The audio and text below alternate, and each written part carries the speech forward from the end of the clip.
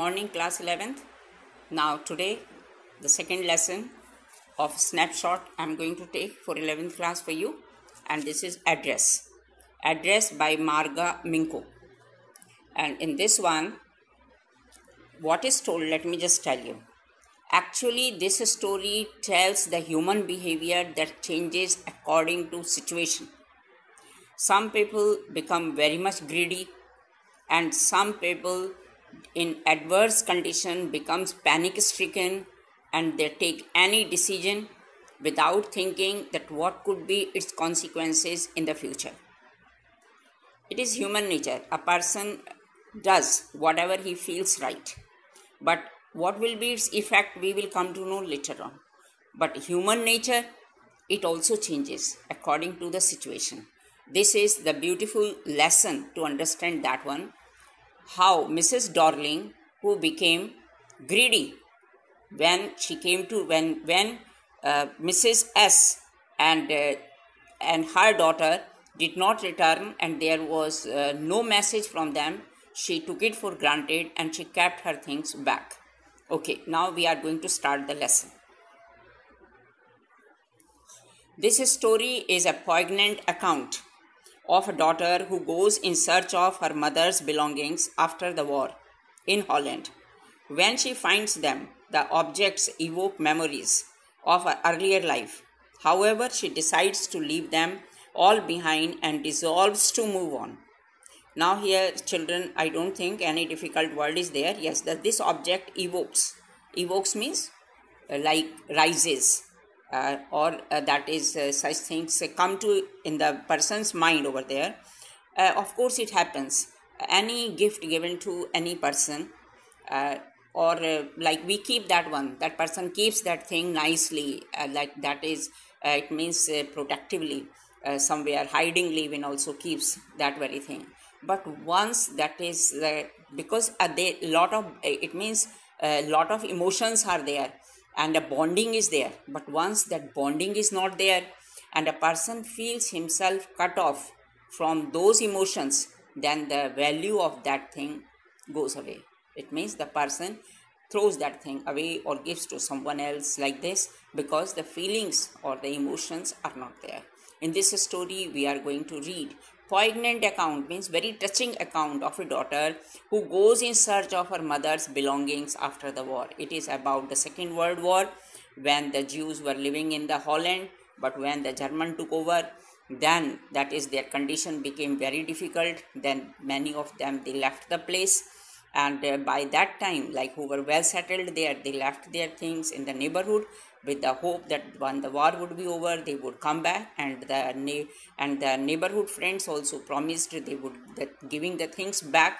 But when the daughter who was away in the city, when she comes to see that once she remembers her mother a lot, and she comes to the village to look at those things at the given address, then what she finds, that lady even refuses to recognize her. And then what she thinks, she decides to leave them all behind and resolves and makes the mind over there to move on. Now children, lesson. Do you still know me? I asked. The woman looked at me searchingly. She had opened the door a chink. I came closer and stood on the top. No, I don't know you.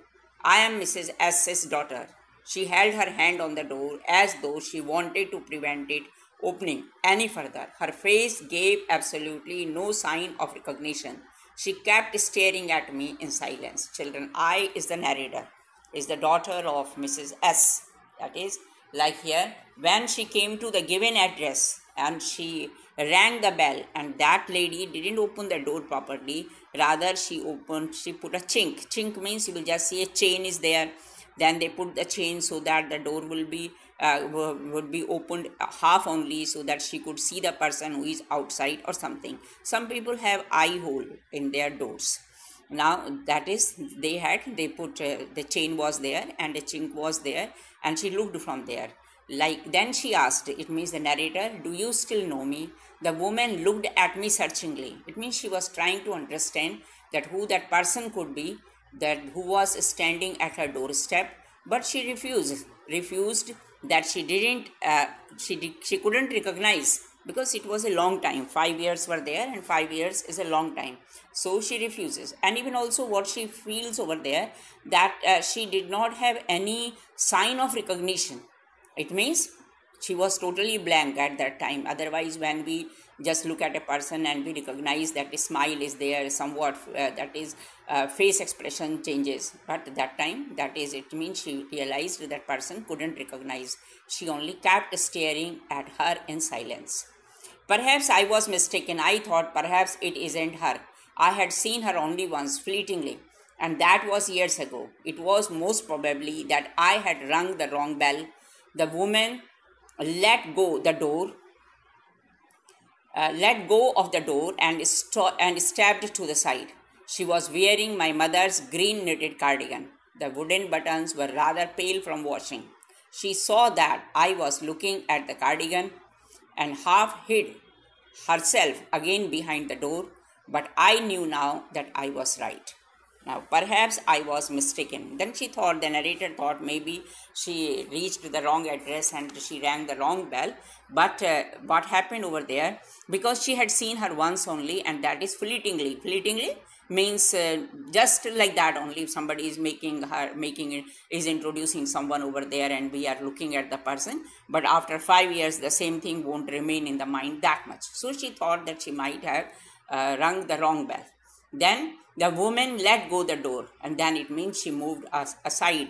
That is, it means like there. And what did she notice over there? That the lady was putting on the green knitted cardigan, and that was her mother's. It means what? It means she was at the right address. The wooden buttons were rather pale from washing, and the wooden buttons, that is like there on the cardigan, that one they had turned pale because regular washing must be going on. Yes, like she saw that I was looking at the cardigan and half hid herself again behind the door. When she saw that, then that is the narrator was staring at her, staring at her cardigan. Then she tried to hide herself behind the door. But I knew now that I was right. But she had understood now that she was right, and the lady had recognized her. Only she was acting that as if she was not recognizing her. And then she asked even also the narrator after that, well, you knew my mother? That is, it means if she still remembered her mother. Have you come back? Said the woman. Then the woman said, if they were back.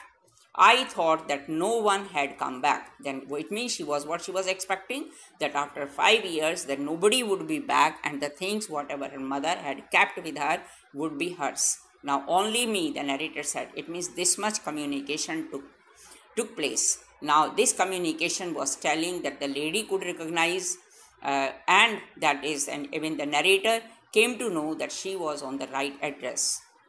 But what happened next? Let us see.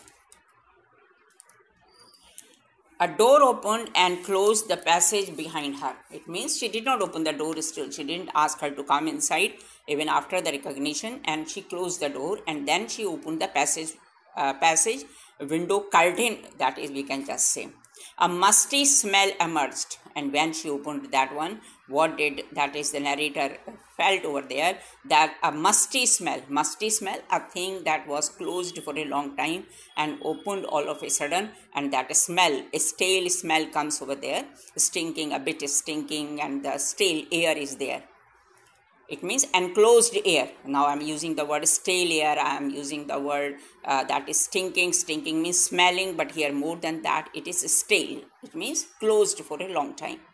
I regret I cannot do anything for you. And she said that is from there, that let her go away because she won't be able to help her at all. I have come here especially on the train. I wanted to talk to you for a moment. Even the narrator told over there that she had come from very far by train and she wanted for a minute. It means she wanted to talk to her. It is not convenient for me now, said the woman. I don't see you another time. Besides this one, she refused at all. She told that she didn't have time and it won't be easy for her, easy for her at that time to talk to her, and she didn't want to see her again. I can't see you another time means she didn't want to see her again. She nodded, that is, Yes, she nodded and cautiously closed the door as though no one inside the house should be disturbed. And after that one, it means she bent down, she nodded, and then afterwards, very carefully, she closed the door as if she did not want that whosoever is inside, they should come to know that with whom she was talking. I stood there. I was on the step. The curtain in front of the bay window moved. I stood there. I stood where I was on the step. It means she stood there, and the curtain in front of the bay window moved. It means there was a movement there. Someone stared at me and would then have asked what I wanted. Someone stared. It means she felt, that is, the narrator felt as if someone was there, that is, and looked at her, tried to, it means understand who that person was, and asked over there, and then what she wanted, it means the person was asking, looked outside, that there was someone, and then the person asked that lady, that is, who that person was and what did he want over there, or what did she want over there. Then she said over there, nothing. The woman would have said it was nothing. The woman, then she must have said in such a way that there was no one over there and did not want anything. Okay. I looked at the nameplate again. Darling, it said in black letters on white enamel on the jamb, a bit higher, the number 46. It was written. Address was written when she was out. Then she looked at the outer wall and the door carefully, and what did she see? That whether she was let to confirm her again. It was written over there, that is Darling. It was written, it means that lady's name was written over there in the black letters, means with the black paint, that is in black letters on white enamel. Enamel means paint. Paint was white and the letters were black, and it was a bit higher side. It means on the door it was written, and it was written the house number 46. It means she was on the right address. Now children, here, as I walked slowly back to the station, I thought about my mother, who had given me the address years ago. It had been in the first half of the war. I was home for a few days, and it struck me immediately that something or other about the room had changed. Now here, as I walked slowly back to the station, now what happens? Like, there were memories where her mother used to live there, used to stay there, and though she was working in the city, but during holidays she would come. She used to come to meet her mother. And now when she was back to the station, then all the memories on the screen of her mind started becoming clear one by one. What she was remembering now, that is like here, that it means the moment she was just remembering when she met her mother and she introduced her to Mrs. Darling, what was the condition and how did she come to know that things were vanishing from the rooms. I thought about my mother, who had given me the address years ago. It had been, this is the situation when she had given, it had been in the first half of the war. It means it is the Second World War, but it was the first half. It means you will just see, it started 1939 and it was over in 1945. It means first half means within 1 or 2 years, we can just say that is that time, that one. I was home for a few days, and it struck me immediately that something or other about the rooms had changed. It means when she was at home and she came for over the holidays to stay over there with her mother, and within few days she started understanding that from the rooms the things were vanishing. About the rooms had changed something or the other. It means she understood that one, that the things were vanishing. I missed various things. My mother was surprised. I should have noticed so quickly. When she asked her mother, her mother was just saying, and now it means she could come to know that thing very late. That is, rather she is supposed to understand that one beforehand only. Then she told me about Mrs. Darling. I had never heard of her, but apparently she was an old acquaintance of my mother, whom she hadn't seen for years. She had suddenly turned up and renewed their contact. Since then, she had come regularly. Like here, then her mother told about Mrs. Darling, and she told over there that is the lady used to come to their house and to whom she was giving, And she, like the narrator was thinking, I had never heard of her, but apparently she was an old acquaintance. Then she told that her mother had never told her about Mrs. Dorling, but her mother told at that time that she was the old known person to her.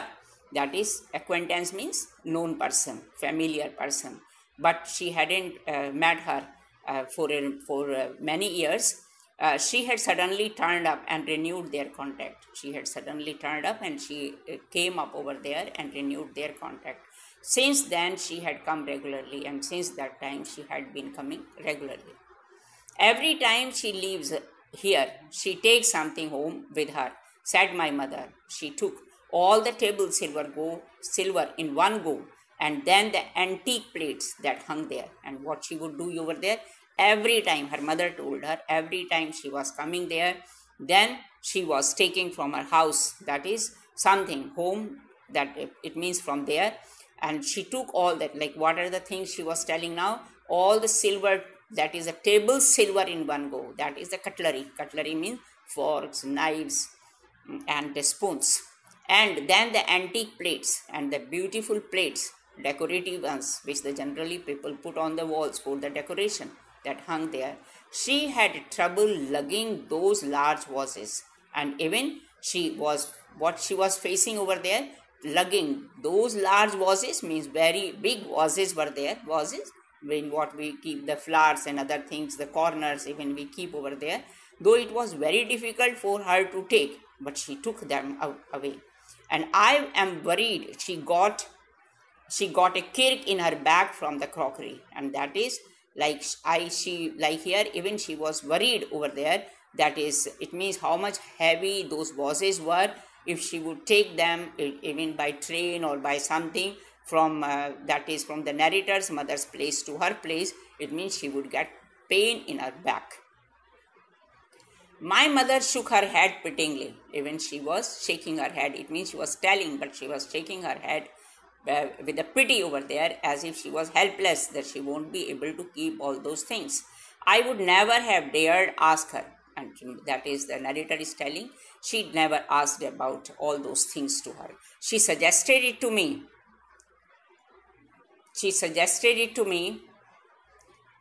Me herself. She even insisted. She wanted to save all my things. Children, I would never have dared ask her. It means the narrator's mother never dared to ask where she was taking them. Only she suggested that one to the narrator. What she was that one? That she wanted to save all my nice things. Only she told her over there, let her not be worried. When she would be back, she would get her things. Let her not ask where she was keeping that one there. So she was just, the mother told the narrator that she was keeping her things safe. She wanted to save all my nice things. It means she wanted to keep them safe. If we have to leave here, we shall lose everything, she says, because these Jews, they had to run away from there because of to save their lives. So she was telling, if all of a sudden they had to leave the place, then at that time they had to leave the things over there and she would lose them. And she liked them and she loved her things because those were all beautiful and very costly. Have you agreed with her that she should keep everything I asked? Then narrator asked her, do you agree? Your mind was telling that one that she would keep the things safe for you and she would return the things back to her. As if that's necessary, my mother cried. Means her mother shouted that it is not necessary to ask someone if the person was taking care of the things, whether the things would be, of course the things would be safe. It was taken for granted. Her mother had taken that point for granted.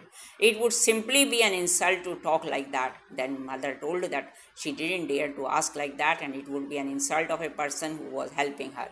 And think about the risk she is running each time she goes out of our door with a full suitcase or bag. And she was telling the narrator, then she was asking about whether the things would be safe or not, but let her think, but she should think about that one, that how much risk she was taking of taking the things out, because each time when she was going out with full suitcase, then anybody might doubt, anybody might question, police might check her or other things. It means she was facing a lot of risk In spite of that one, she was helping them, so she didn't dare to ask all that. It means she did not want even the daughter to ask her question regarding that one. According to her, her mother was doing right, and she was just thinking Mrs. Dawdling would keep the things, it means at a place safe, or that much she told.